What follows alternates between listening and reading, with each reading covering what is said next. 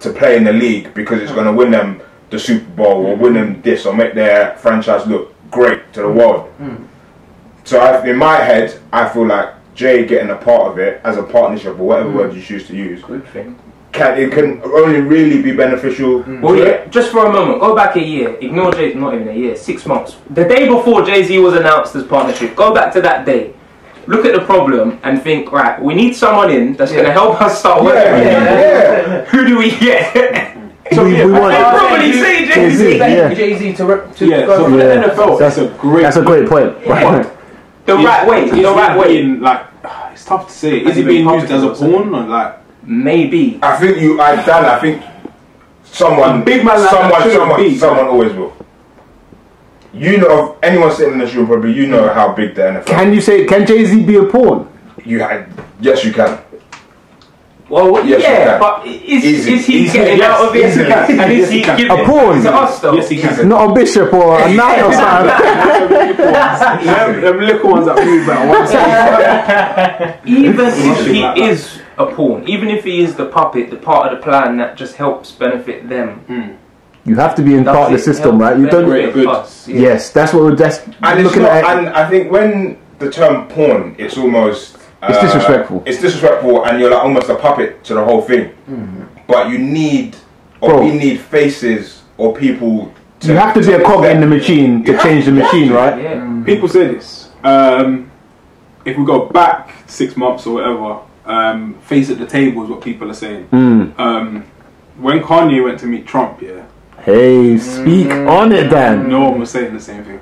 Yeah, I mean, that seems... The Trump thing seems different. Kanye seems to be his mate, as opposed to his. But he was actually there for like, again, social justice, prison reform, and they've actually like him and Kim released. Have got more people out of prison than Jay-Z and Beyonce probably have. Yeah, fair play. I think I'm not mad at that one, by the way. It's a hell of a take. I think you have.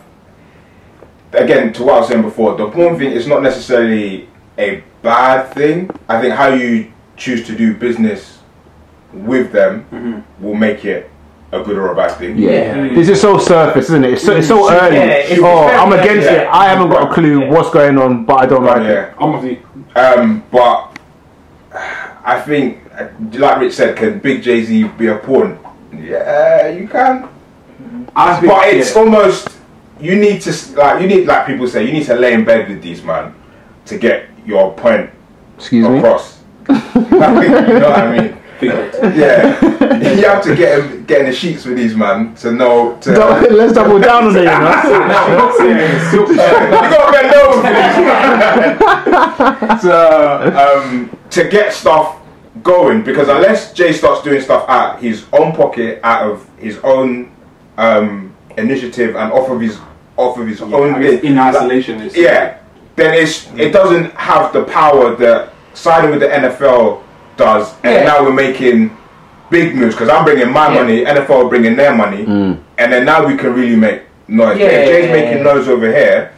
The NFL will probably sit there, or any other organisations, whoever's doing it, will sit there and think, right, let me make his noise over there. We'll just keep recruiting these black players, and they'll keep coming to the league, and then they'll get mad rich. Other younger kids will see it, I got to go to the league, and it just keeps going and going and going and going.